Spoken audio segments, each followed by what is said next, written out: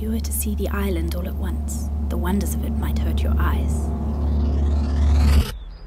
The sun is setting. It is summer in the trees and on the lagoon, but winter on the river.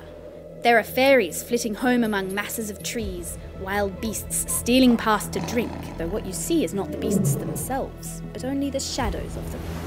There are mermaids basking in the lagoon, carefully combing their hair, and pirates creeping ashore. There are the Lost Boys, too, slightly Tootles and the twins, and Tiger Lily, princess of the forest and her tribe. This is Neverland. Imagine you are flying.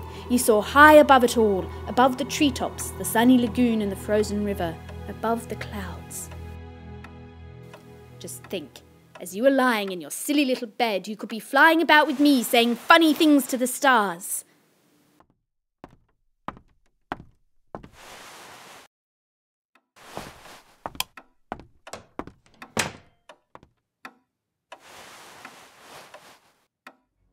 What do you say, Wendy?